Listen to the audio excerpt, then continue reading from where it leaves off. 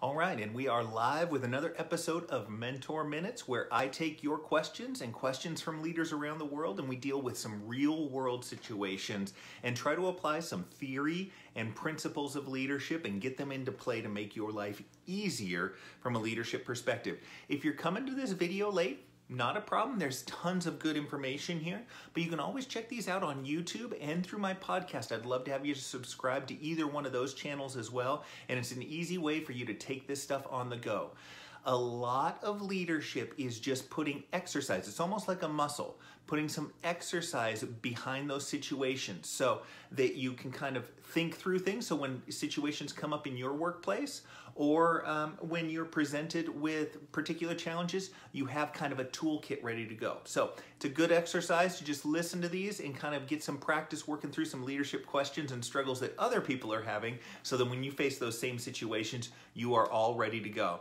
So as we queue up some viewers here, and I would encourage you, drop your questions down into the comment section and we'll start tackling those. Mohammed, so good to see you here. And I wanted to kind of have I'm starting to do kind of threads, topics to have kind of threads while we wait for questions and in between the questions as they come up in these live sessions. And today's thread is about team building. Now, team building is one of those, I almost want to say, classic leadership topics and presents kind of one of the struggles of leadership. So much of leadership training isn't done because everybody acknowledges that something is important, so they just assume that you're going to be better at it. They know that team building is important, delegation is important. So you don't get any training as a leader because your boss says, well, they know it's important, they're going to figure it out. But all of these areas are skill sets. And as with any skill, you need to work at it. You need to have some instruction. You need to find some things that work for you. Team building is a classic one. Everybody knows that team building is important. It's a huge motivator for teams and a huge benefit as far as getting things to move along quickly and getting the most out of your team. So your ability to tap into those team elements will go a long way to determining how successful you are as a leader.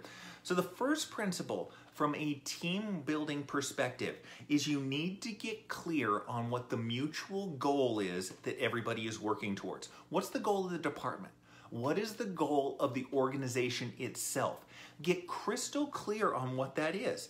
If it is increasing sales, increasing profitability, providing exceptional customer service, find some sort of metric and put a goal on there of a 10% improvement, a 15% improvement. It's imperative that everybody knows what they are working towards. The reason is that cuts through a lot of the friction that people have from an individual perspective. So people are self-seeking, self-motivated. And so what happens is a lot of times what is in the best interest of an individual isn't necessarily in the best interest of the group. And so you want to break that down by talking about those mutual goals that people have, or that the organizations have. Then you tie in how everybody is an individual contributor to that goal. I draw the example of an American football team.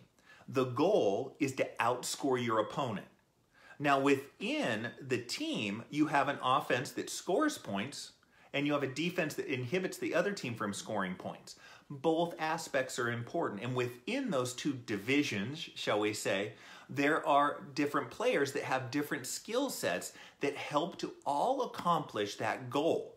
So what you want to do is you want to be able to show how every individual on your team contributes to the overall goal. Now, that may be that IT is supporting everybody with the right technology and computers that work so that they can do their job really well. It might be that finance is maintaining the proper flow of cash through the organization and from outside the organization so that you have funds to be able to continue to function. Customer service is taking care of the customer so that they're satisfied, so they tell other people about it, so you increase sales. All of those things, it's important that people understand why their role is important within the organization and how it ties to those goals. When people are secure in those things, it's easier for them to come together and to help other individuals in the mutual accomplishment of that goal. Making that personal is the first real key to getting team building. Teams have goals, so call those out. talk about them in conversation about what the goals of the organization, what the goals of the department are, and how people's individual efforts tie into those. And that's a huge aspect of team building. So team building is kind of the topic I'm kind of weaving through, but I do want to have it open for any questions that you have out there, any struggles that you're facing in your leadership, any day-to-day stuff that you're not looking forward to, frustrations, any of those things, drop them down into the comment section. I'm happy to field any questions that you have, and we'll get this ball rolling and get a kind of conversation going there. The other thing in regards to team, hey, sweet, so good to see you here. It's been a while. The other thing that you want to highlight is with team building is not just the similarities. Too often we get tied into the similarities of a team. You also want to highlight the diversity within that team as well. Again, drawing on that American football example, you might have a 350-pound lineman who is very different than your 195-pound speedy wide receiver. Very different. One's fast, one's slow. One's big, one's smaller. But those diversity elements tie together towards the goal. That's where you find so many of those similarities. It isn't similarities in background, in traits, in skill sets, in demeanor. It's similarities in how they affect the overall goal of the organization. Tying those things together is important because what happens is if you highlight the similarities between everybody too much, then it becomes one of those things where those diversity elements and those differences get called out and create actually a break in the teamwork, as opposed to looking at that as an opportunity to bring things together a little bit more.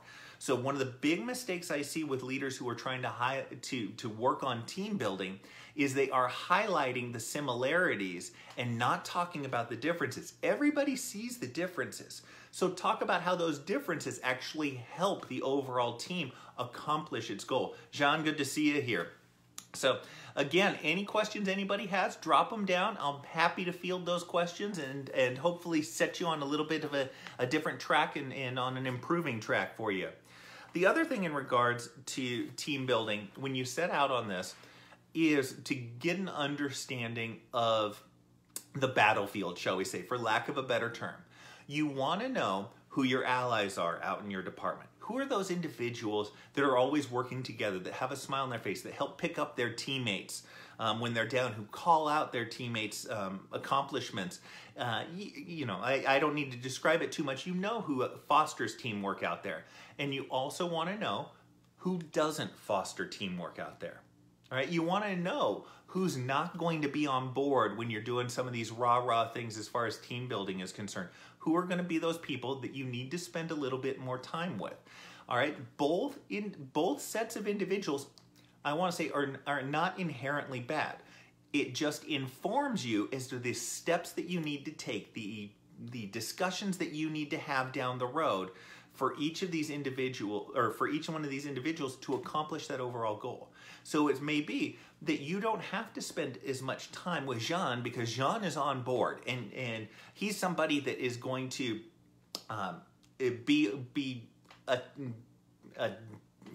an easy person to get along with as far as team building is concerned.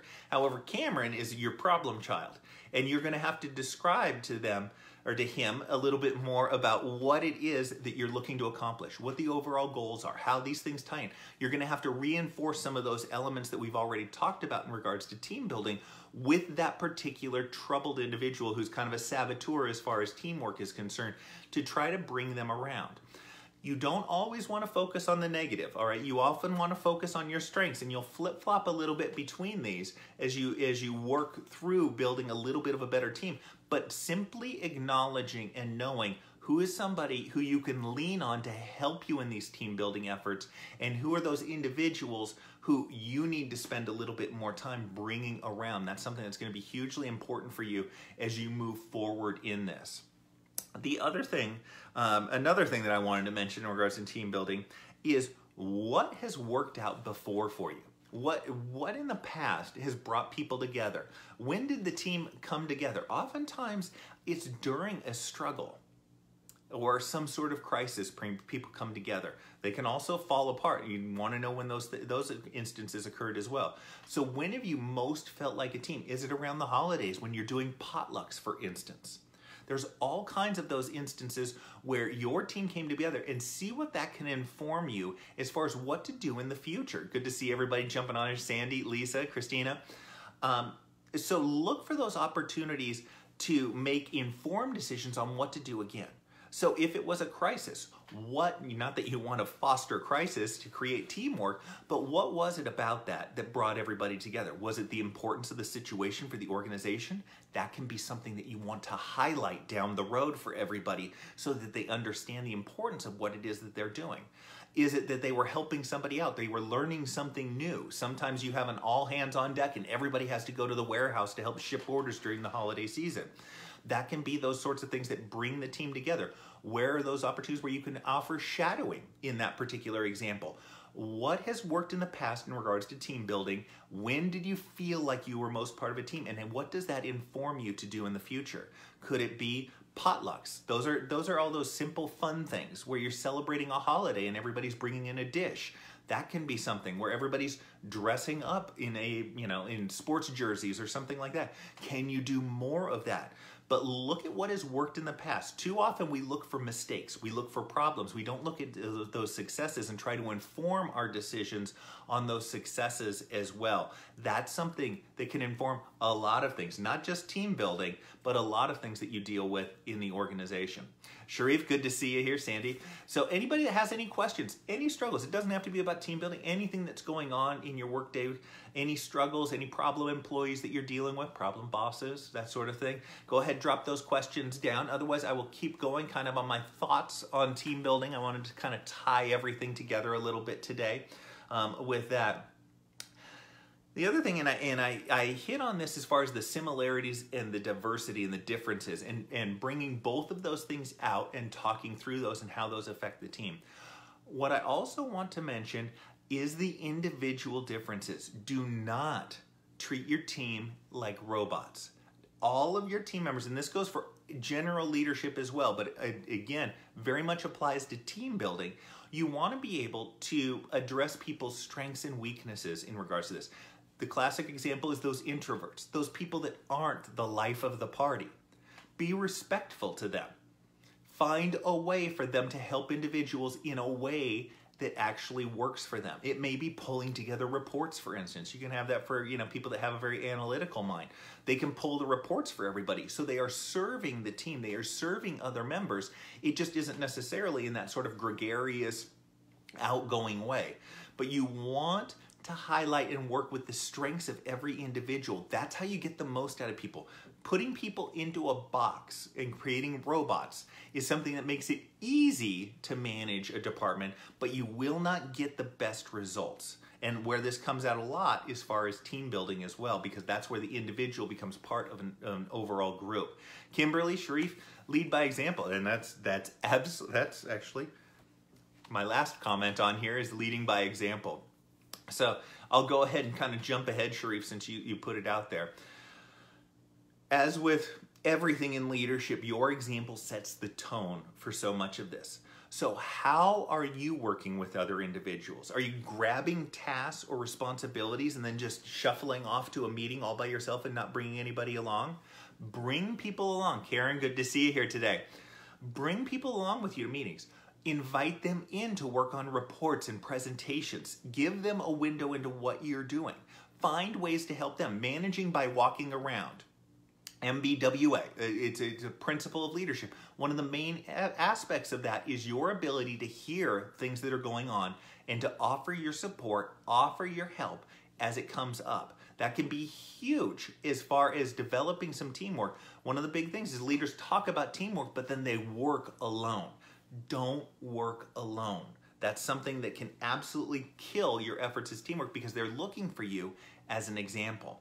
Look for ways, and I talk about this a lot as well, look for opportunities to assign tasks to two individuals. We often assign tasks to one particular individual. Again, that makes it easier in a certain respect, but it doesn't foster that teamwork. Assign tasks to two people. Now, we know what's going to happen. They're going to split the task, they're going to go work alone, and then they're going to bring it together. But it is that bringing of things together that creates even just a little bit of teamwork, and it sets the tone for how you work and how you work together in your particular department. Lisa has a question for us, and then what's the best practices for introducing a new team member into an existing team who may not have experience with a team setting workplace?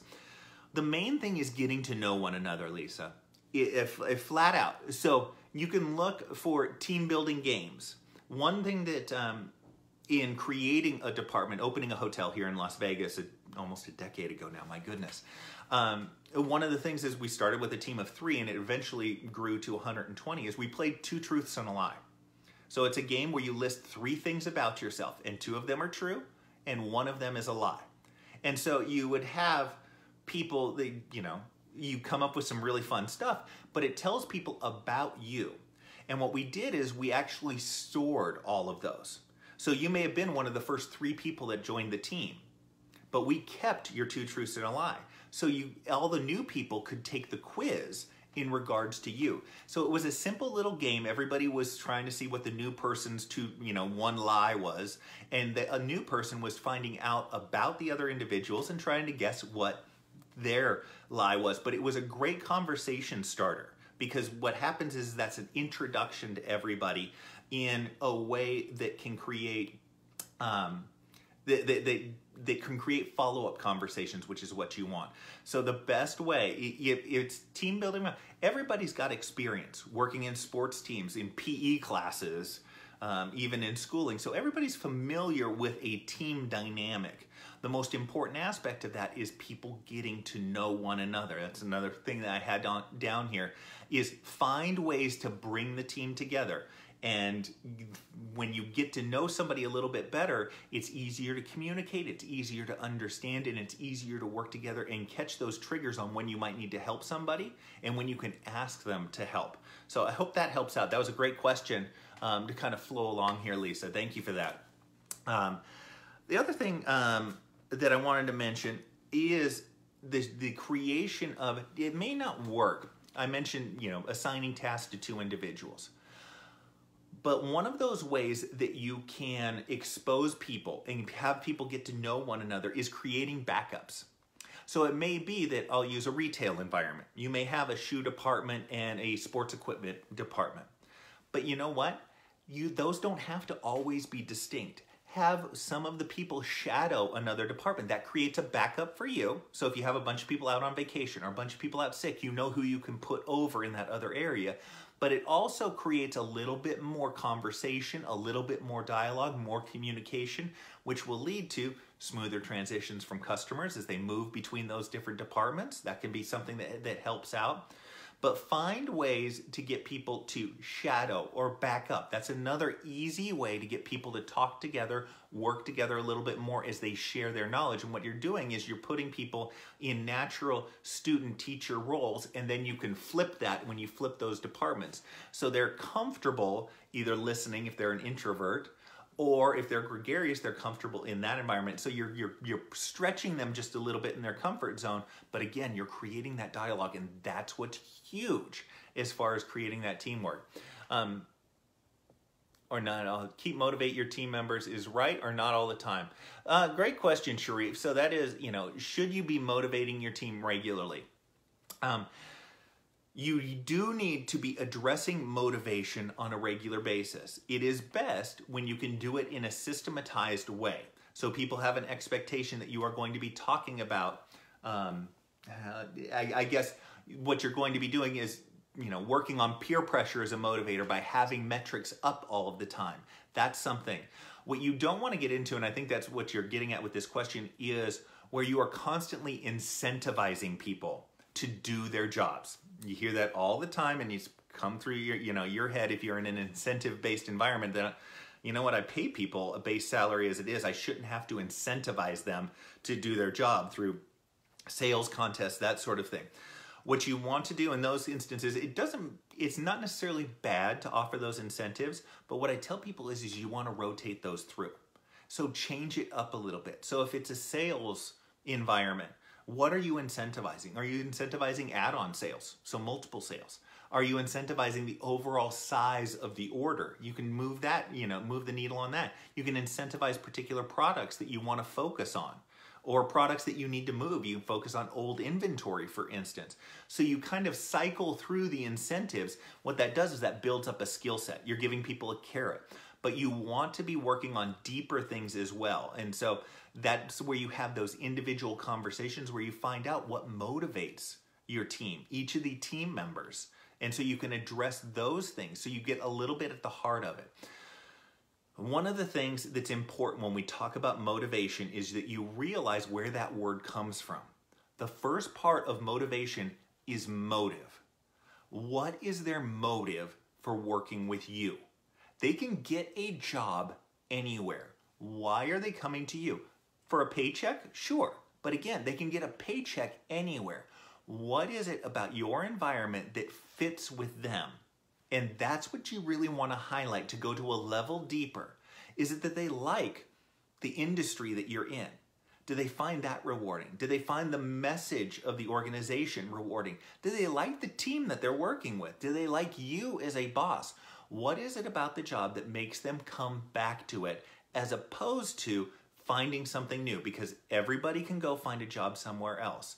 So look for those things. I'm not averse to motivating on a regular basis. I think it's important that you keep it refreshing that, but it's what you are refreshing that matters. If you can get to those base levels of motivation that really drive people, that there is their motive for coming into work every day, that's something that can be hugely rewarding and is something that builds. So you don't have to be hitting it all the time.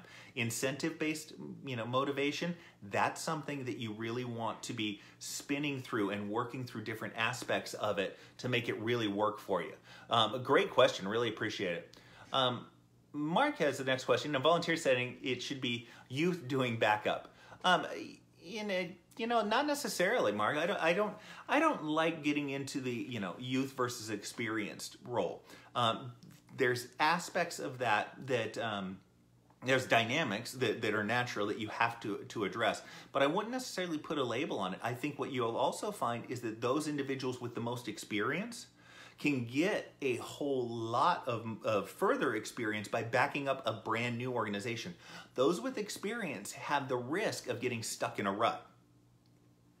Those with youth have the detriment perhaps of having too many new ideas and not being able to get onto anything. So you want to have that experience and expose those to different areas. That's a great place to get knowledge sharing. So I would look to do backups everywhere. Bringing new people on, you might say that millennials, and I don't necessarily think this is the case, but you might say that millennials want to be involved in more varying aspects of things. I think we all do. To a certain extent, they might just be a little bit more vocal about it. But I think drawing that experience from not the youth, but from your most experienced individuals into other areas of the operation could be huge as far as the learning that takes place. And it mixes things up, which is one of the big problems as far as motivation of more experienced workers is they get stuck in that rut. And next comment is, a team that is working with you, not for you, delivers better results. Absolutely, Nick. I can't agree with that more. If you're not spending at least 1 hour out on the floor, out in the trenches with your workers a week, if you're not doing at least that bare minimum, you are missing out on the example that you set, and you're missing out on a ton of information that you can use to make better decisions down the road by seeing what is actually taking place out there, making yourself a resource, working in the trenches with people. That's something, when they see leaders rolling up their sleeve, that's something that brings everybody together and is a huge motivating factor for an organization and for a team that's working together, in a high-performing team as well. They want to see the impact of their leader on the front lines. Great comment, Nick. I love it. Love it. That's great. The other thing that I wanted to mention in regards to team building, again, if you have questions, drop them down. Otherwise, I'll keep kind of going on this thread of team building that we have. The other thing is to have fun. Study after study after study shows that people come together more when they're having an enjoyable, fun experience.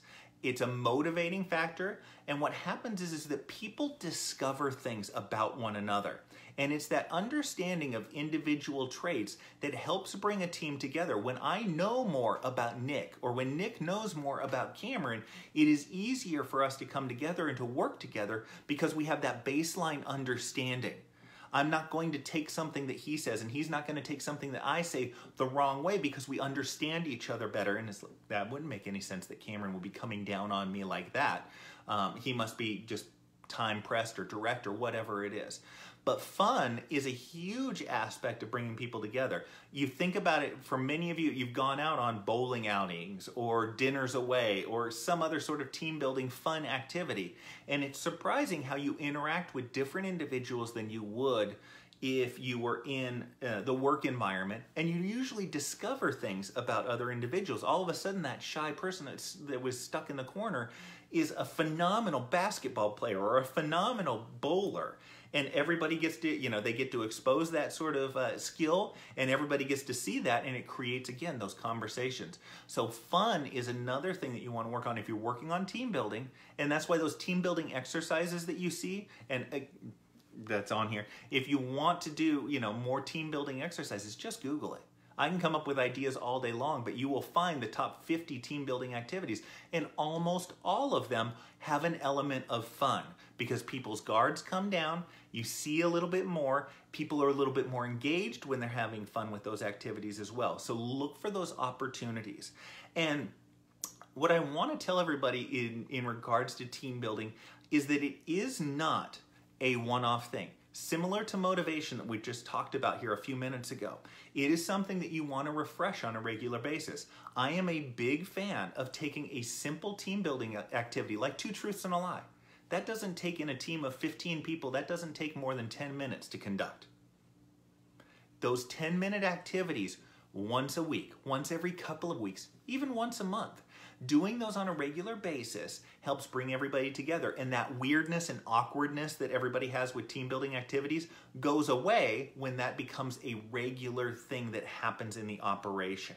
So do these things on a regular basis. Work on this team building as a regular basis. And what happens is you see little improvements, and then it starts getting greater and greater as you go along. As with many things, when you make the right decision in leadership and you keep working those correct decisions, you get those compounding benefits. And team building can absolutely be one of those as well.